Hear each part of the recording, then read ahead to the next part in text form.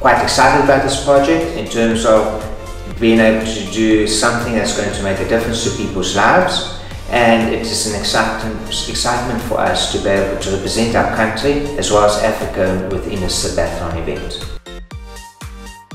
Hello, we are the Advanced Engineering Design Group from Port Elizabeth, and we are representing Nelson Mandela University in the Global CYBATHLON this year.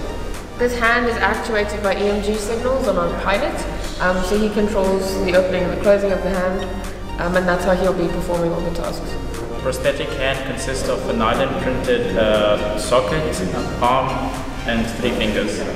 As a team we've experienced a lot of challenges, but with all our expertise and lecturers involved, we've pulled through and got our hand working, and we're ready to go. For me, the project is very important.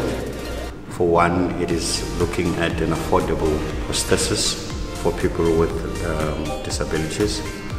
And not just a prosthesis, it's a prosthesis that is functional a bit, that has more value to somebody's life. And it makes you feel a lot better about your disability.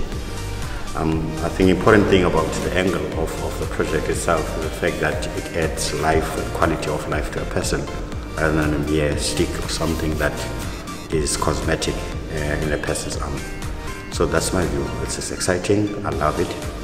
And the fact that it is done by students who are very young also is encouraging, who got into looking into prospects of an affordable hand in Africa or in developing countries. That's the main thing.